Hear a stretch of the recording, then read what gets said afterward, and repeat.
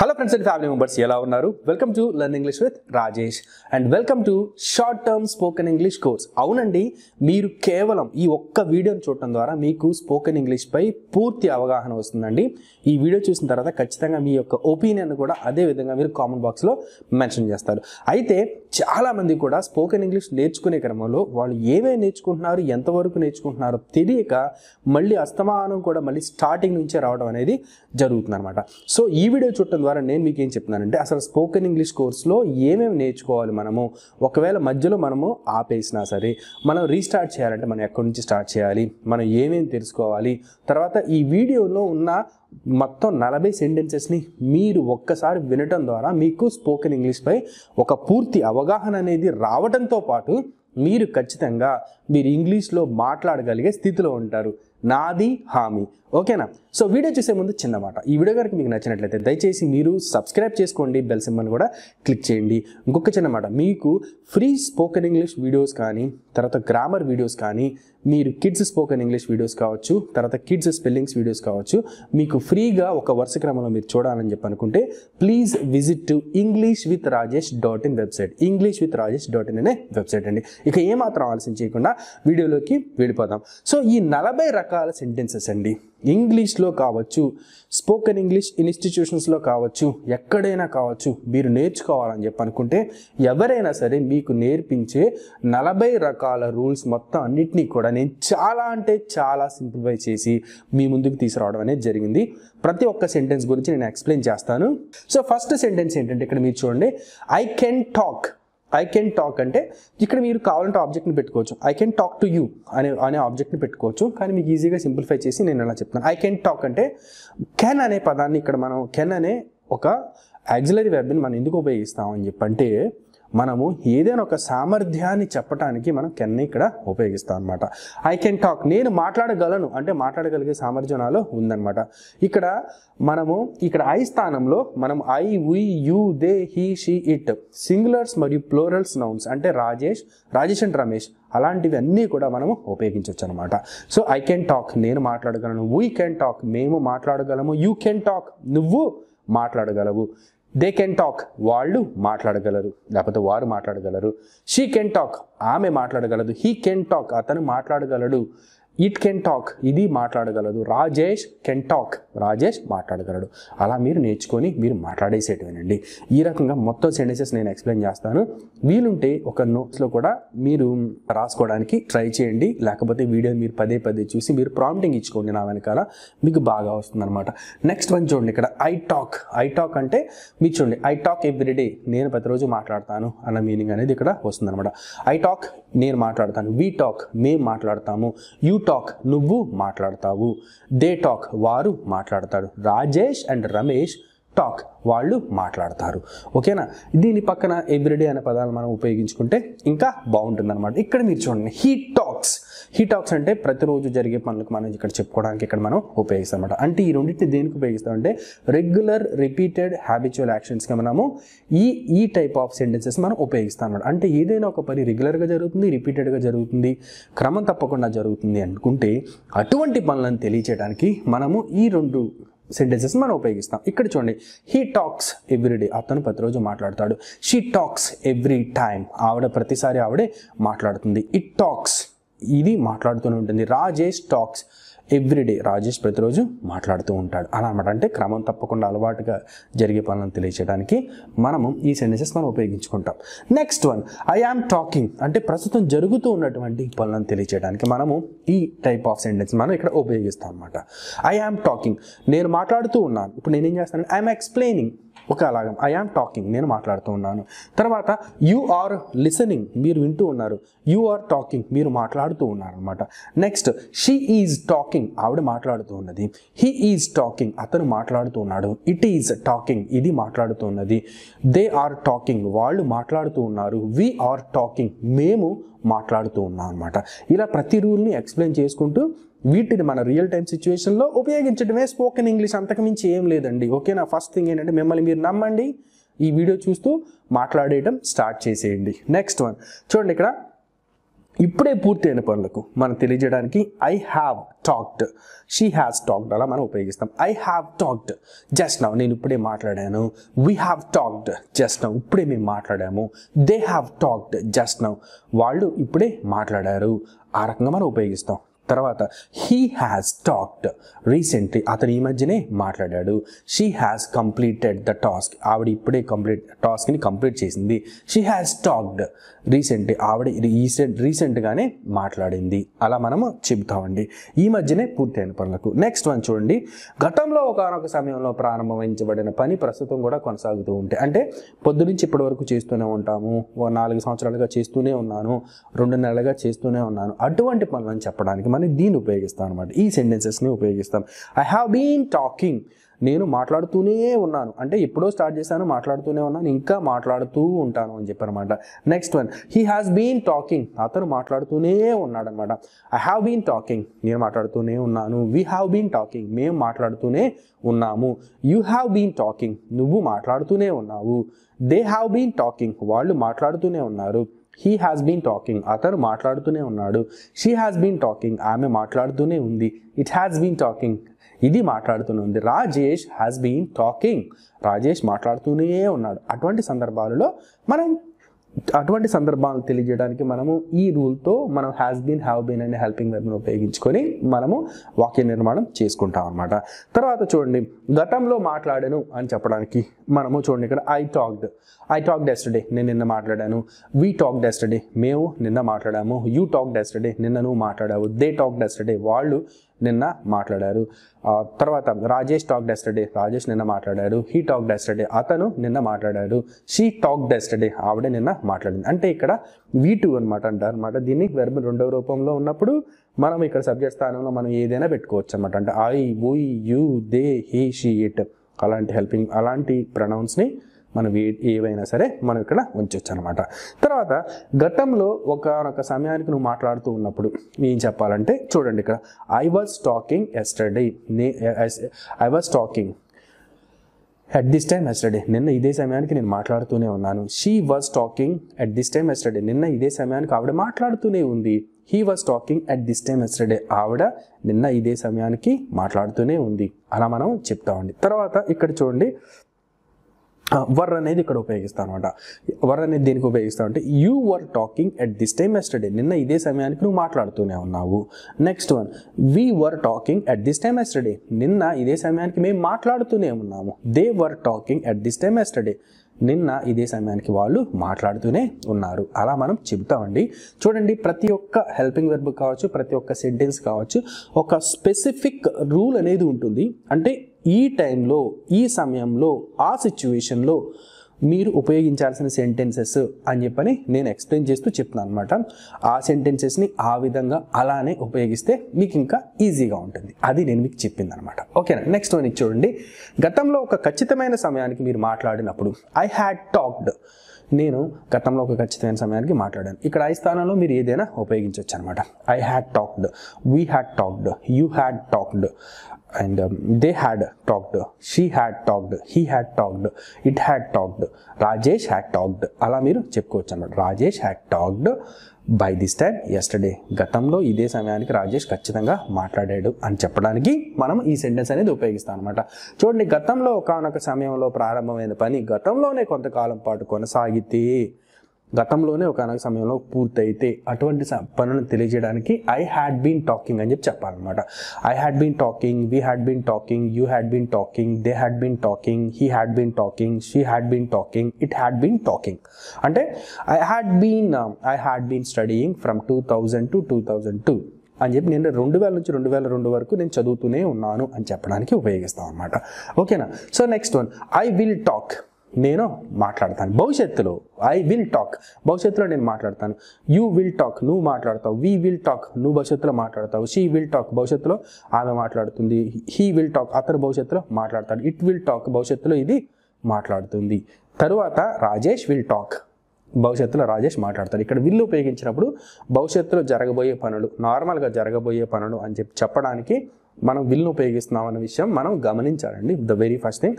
ఇక్కడ తర్వాత ఐవి తర్వాత మన షల్ కూడా ఉపయోగించుకోవచ్చు, పెద్ద ఇబ్బంది ఏమీ లేదనమాట. నెక్స్ట్ థింగ్ ఏంటంటే భవిష్యత్తులో జరుగుతూ ఉన్నటువంటి పనులను తెలియజేయడానికి మనం ఇక్కడ విల్ బీని ఉపయోగిస్తాం అనమాట. విల్ బీని ఎలా ఉపయోగిస్తాం అంటే ఐ విల్ బీ టాకింగ్, నేను భవిష్యత్తులో మాట్లాడుతూనే ఉంటాను. వీ విల్ బీ టాకింగ్, మేము భవిష్యత్తులో మాట్లాడుతూ ఉంటాము. దే విల్ బీ టాకింగ్, వాళ్ళు మాట్లాడుతూ ఉంటారు. Next one, you will be talking, నువ్వు మాట్లాడుతూ ఉంటావు. హీ విల్ బీ టాకింగ్, అతను మాట్లాడుతూ ఉంటాడు. షీ విల్ బీ టాకింగ్, ఆమె మాట్లాడుతూ ఉంటుంది. ఇట్ విల్ బీ టాకింగ్, ఇది మాట్లాడుతూ ఉంటుంది. Rajesh will be talking to you, Rajesh నీతో మాట్లాడుతూ ఉంటాడు అని చెప్పే సందర్భాలలో మనం ఏంటంటే ఇక్కడ విల్ బీని ఉపయోగిస్తాం అనమాట. ఐకి ఊకి ఇక్కడ మన షల్ బీ కూడా మనం ఉపయోగించుకోవచ్చు అనమాట. అర్థమైందండి. నెక్స్ట్ వన్, ఇక్కడ మీరు చూసినట్లయితే ఇంతవరకు నేను మీకు ఎక్స్ప్లెయిన్ చేసిన మొత్తం అంతా కూడా టెన్సెస్, అన్నీ కూడా టెన్సెస్. టెన్సెస్ అంటే మనం బయట గ్రామర్ నేర్చుకోవాలని చెప్పంటే ఎంత అమ్మో ఎన్ని రూల్స్ రెగ్యులేషన్స్ ఉంటాయండి. కాకపోతే నేను చెప్పేది ఏంటంటే స్పోకెన్ ఇంగ్లీష్ నేర్చుకునే వాళ్ళకి గ్రామర్ రూల్స్ ఎక్కువగా నేర్చుకోవాల్సిన అవసరం అయితే లేదు. That's what I'm trying to say. కానీ నేను మీకు చెప్పేది ఏంటంటే ఇలానే మీరు ప్రాక్టీస్ చేసేసుకోవాలండి. ఓకేనా? రైట్. నెక్స్ట్ వన్, ఇక్కడ చూడండి. ఐ కుడ్ టాక్, నేను మాట్లాడగలిగాను అంటే ఏ విషయమైనా గతంలో మీరు చేయగలిగారు అని చెప్పంటాకి మీరు ఇక్కడ ఐ కుడ్ టాక్ అని చెప్పి ఉపయోగించవచ్చు. ఇక్కడ ఐ స్థానంలో ఇక్కడ నుంచి మొత్తం అన్నిటికీ కూడా మీరు మ్యాక్సిమం ఐ స్థానంలో ఇక్కడ నుంచి ఇక్కడ వరకు I, we, you, they, he, sheet అన్నిటిని కూడా మీరు ఉపయోగించవచ్చు అనమాట. తర్వాత చూడండి, ఇక్కడ ఐ షల్ టాక్ చెప్పాను కదా. ఐ షల్ టాక్ అనేది ఇక్కడ మనం ఫ్యూచర్లో జరిగే పనులను తెలియజేయడానికి మనం I shall talk, we shall talk అని చెప్పి మనం చెప్పుకోవచ్చు అనమాట. Next one, I should talk, నేను ఖచ్చితంగా మాట్లాడాలి. నీకు ఖచ్చితంగా ఐ షుడ్ టాక్, నేను ఖచ్చితంగా మాట్లాడాలి. వీ షుడ్ టాక్, మేము మాట్లాడాలి ఖచ్చితంగా. నెక్స్ట్ 100% మేము మాట్లాడాలని చెప్పనమాట. యూ షుడ్ టాక్, నువ్వు మాట్లాడాలి. Next one, they should talk, వాళ్ళు ఖచ్చితంగా మాట్లాడాలి. హీ షుడ్ టాక్, అతను ఖచ్చితంగా మాట్లాడాలి. షీ షుడ్ టాక్, ఆవిడ ఖచ్చితంగా మాట్లాడాలి. ఇట్ షుడ్ టాక్, ఇది ఖచ్చితంగా మాట్లాడాలి. రాజేష్ షుడ్ టాక్, రాజేష్ ఖచ్చితంగా మాట్లాడాలి అని చెప్పే సందర్భాల్లో ఇక్కడ మనం షుడ్ని ఉపయోగిస్తాం. నెక్స్ట్ వన్, వుడ్ అనమాట. భవిష్యత్తులో జరిగే పనులను తెలియజేయడానికి మనం కొంచెం ఖచ్చితంగా జరుగుతాయని చెప్పకుండా మనం మామూలుగా నేను మాట్లాడతాను, ఓకే ఐ వుడ్ టాక్, నేను మాట్లాడతాను అని చెప్పే సందర్భాలు I would talk, she would talk, he would talk, it would talk, they would talk, you would talk అలా మనం చెప్పేసుకోవచ్చు అనమాట. ఓకేనా? Next one, I may talk, మాట్లాడతానేమో అని చెప్పే సందర్భాలలో మాట్లాడతానేమో. ఐ మే టాక్, నేను మాట్లాడతానేమో. వీ మే టాక్, మేము మాట్లాడతామేమో. యూ మే టాక్, నువ్వు మాట్లాడతావేమో. దే మే టాక్, వారు మాట్లాడతారేమో. హీ మే టాక్, అతను మాట్లాడతాడేమో. షీ మే టాక్, ఆమె మాట్లాడుతుందేమో. ఇట్ మే టాక్, ఇది మాట్లాడుతుందేమో. రాజేష్ మే టాక్, రాజేష్ మాట్లాడతాడేమో. అది మీరు గుర్తుంచుకోవాలండి. నెక్స్ట్ ఐ మైట్ టాక్, నేను మాట్లాడానేమో. ఐ మైట్ టాక్, నేను మాట్లాడానేమో. వి మైట్ టాక్, మేము మాట్లాడామేమో. అంటే కంప్లీటెడ్లోకి వస్తుంది అనమాట అండి ఇది. Okay, next one, you might talk, నువ్వు మాట్లాడావేమో. Next one, they might talk, వారు మాట్లాడారేమో. అది మనం చెప్పుకోవచ్చు అండి. షీ మైట్ టాక్, ఆవిడ మాట్లాడిందేమో. హీ మైట్ టాక్, అతను మాట్లాడాడేమో అని మనం చెప్పుకోవడానికి ఉపయోగిస్తాం అనమాట వీటిని. Next one, I need to talk, నేను మాట్లాడాల్సిన అవసరం ఉంది. వీ నీడ్ టు టాక్, మేము మాట్లాడాల్సిన అవసరం ఉంది.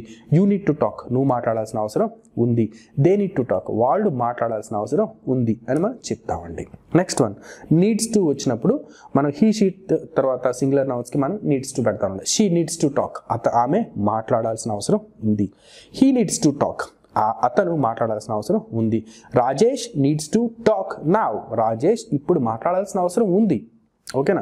రాజేష్కి ఇప్పుడు మాట్లాడాల్సిన అవసరం ఉంది అనే సందర్భాలలో అటువంటి సందర్భాలు మనం చెప్పడానికి మనం ఇలా ఉపయోగిస్తామండి. తర్వాత ఇంకొక చిన్న విషయం ఏంటంటే చాలామంది అనుకోవచ్చు, అమ్మో ఇన్ని రూల్స్ నేర్చుకోవాలా ఏంటి, అమ్మో బోరింగ్గా ఉంది లెసన్ అని చెప్పని మీరు అనుకోవచ్చండి. వన్ థింగ్, ఇంగ్లీష్ నేర్చుకోవడం అనేది మీ లైఫ్ని బిల్డ్ చేసుకోవటం. అదొకటి మీరు గుర్తుంచుకోవాలి. మీ లైఫ్ని మీరు ఎంత బాగా బిల్డ్ చేసుకోవాలని చెప్పి అనుకుంటున్నారో అంత బాగా మీరు ఈ స్పోకెన్ ఇంగ్లీష్ తర్వాత ఇంగ్లీష్ కమ్యూనికేషన్ స్కిల్స్లో మీరు పట్టు సాధిస్తే సరిపోతుంది అనమాట. The more you learn the more you gain, అంతకుమించి నేనేం చెప్పలేనండి. ఓకేనా? నెక్స్ట్ వన్ చూడండి, I want to talk. Same need Tuki want Tuki రెండుకి పెద్ద తేడాలే ఉండవండి. తేడాల గురించి ఎక్కువ వెతకొద్దు, మాట్లాడేసేద్దాం. ఐ వాంట్ టు టాక్, నేను మాట్లాడాలి. యూ వాంట్ టు టాక్, నువ్వు మాట్లాడాలి. దే వాంట్ టు టాక్, వారు మాట్లాడాలి. వీ వాంట్ టు టాక్, మేము మాట్లాడాలి అలా చెప్తాం అనమాట. ఇలా చెప్పే సందర్భాలలో ఈ వాంట్ టుని మనం ఐవి యూ దేల దగ్గర మనం ఉపయోగిస్తాం అనమాట.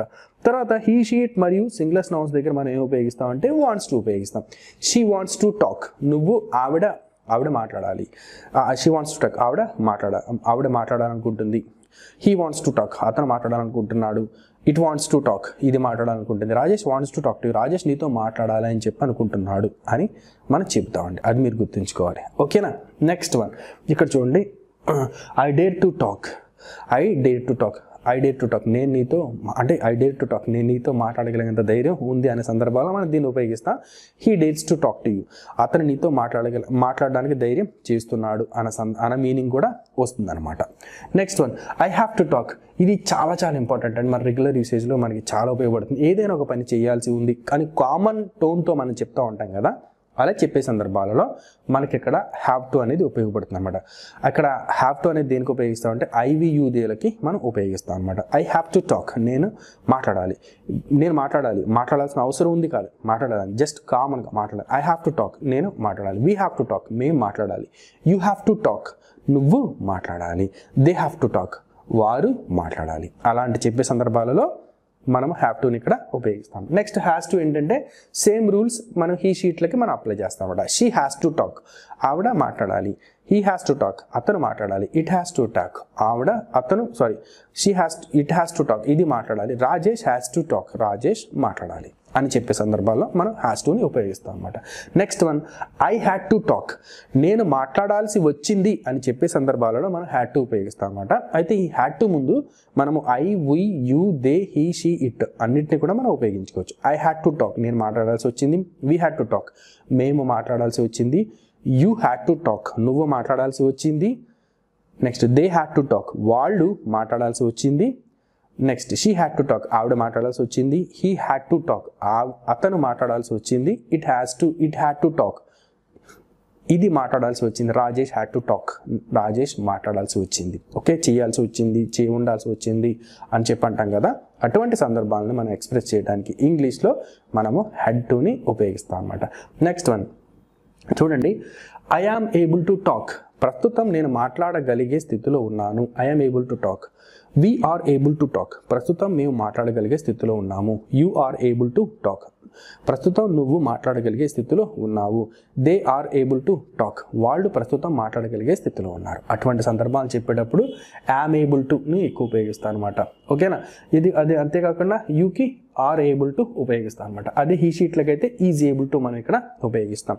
She is able to talk, ఆవిడ ప్రస్తుతం మాట్లాడగలిగే స్థితిలో ఉంది. He is able to talk to you, అంటే అతను నీతో మాట్లాడగలిగే స్థితిలో ఉన్నాడు. Rajesh is able to talk to you, Rajesh నీతో మాట్లాడగలిగే స్థితిలో ఉన్నాడు. అలా చెప్పే సందర్భాలలో మనం వీటిని ఉపయోగిస్తాం. వీటిని మనం పాస్ట్లోను ఫ్యూచర్లోను కూడా ఉపయోగించుకోవచ్చు అండి. జస్ట్ వినండి. ఏంటంటే పాస్ట్లో ఏంటంటే I was able to talk to you, నేను నీతో మాట్లాడగలిగే స్థితిలో ఉన్నాను. You were able to talk to me, నువ్వు నాతో మాట్లాడగలిగే స్థితిలో ఉన్నావు. They were able to talk to you, వాళ్ళు నీతో మాట్లాడగలిగే స్థితిలో ఉన్నారు. She was able to talk to you, ఆవిడ నీతో మాట్లాడగలిగే స్థితిలో ఉంది, గతంలో అనమాట.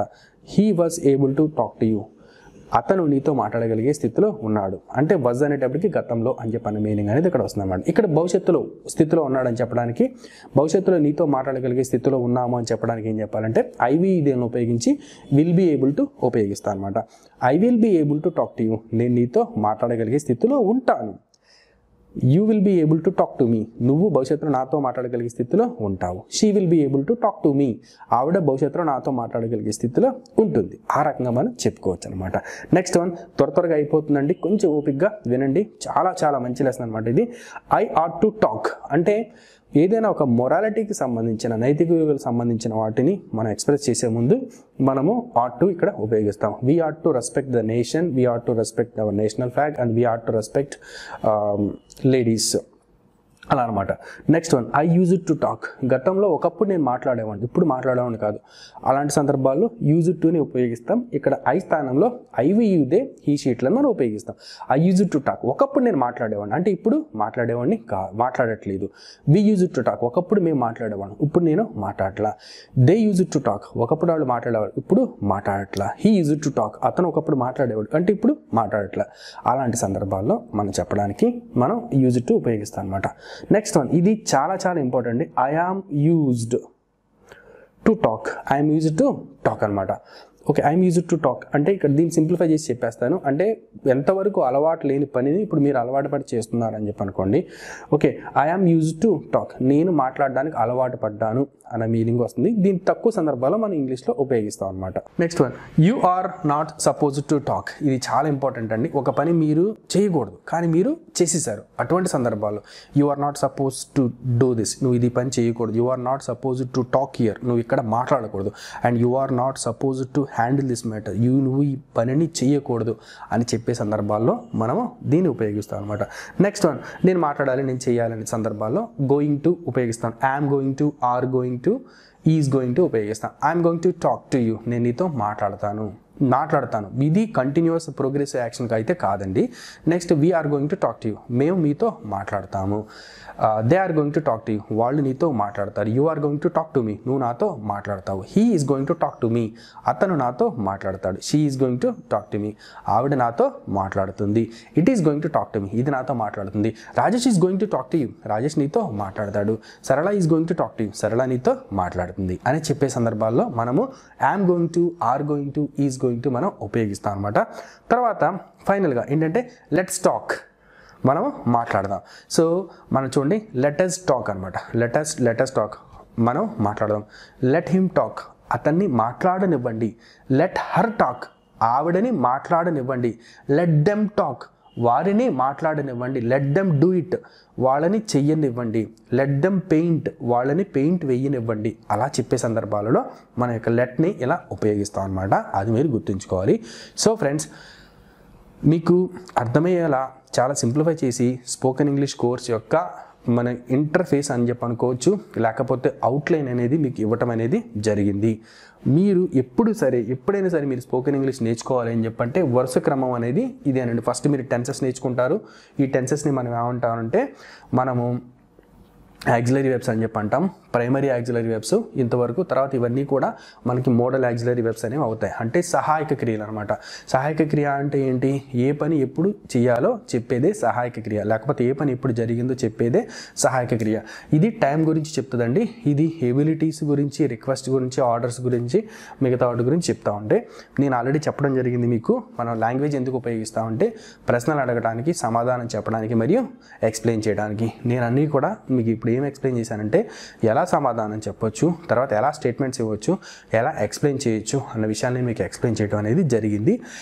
చిన్నపిల్లల ఇంగ్లీష్కి సంబంధించిన వీడియోస్ కావచ్చు, తర్వాత చిన్నపిల్లల స్పెల్లింగ్స్కి సంబంధించిన వీడియోస్ కావచ్చు, 45 డేస్ స్పోకెన్ ఇంగ్లీష్ కోర్స్ కావచ్చు, basic to advanced spoken English కావచ్చు, తర్వాత మీకు basic English grammar videos for all competitive exams in Telugu to English medium ద్వారా కావచ్చు, అన్నీ కూడా మీకు ఇక్కడ ఇందులో మీకు సవివరంగా చక్కగా అర్థమయ్యే రీతిలో ఎక్స్ప్లెయిన్ చేయబడ్డాయి. మీరు ఈ స్పోకెన్ ఇంగ్లీష్ కోర్స్పై కంప్లీట్ ఐడియాతో మీరు ఇప్పటి నుంచే మాట్లాడటం అనేది స్టార్ట్ చేయండి. I wish you all the best. The more you learn, the more you gain. Please do remember this. ఈ వీడియో కనుక మీకు నచ్చినట్లయితే దయచేసి మీ ఫ్రెండ్స్ అండ్ ఫ్యామిలీ మెంబర్స్కి షేర్ చేయండి. మీ యొక్క అమూల్యమైన అభిప్రాయాన్ని కామెంట్ రూపంలో వ్యక్తపరచడం మాత్రం మర్చిపోవద్దు. Thank you all for watching this video. This is doctor V Rajesh signing off. Bye. Have a great day.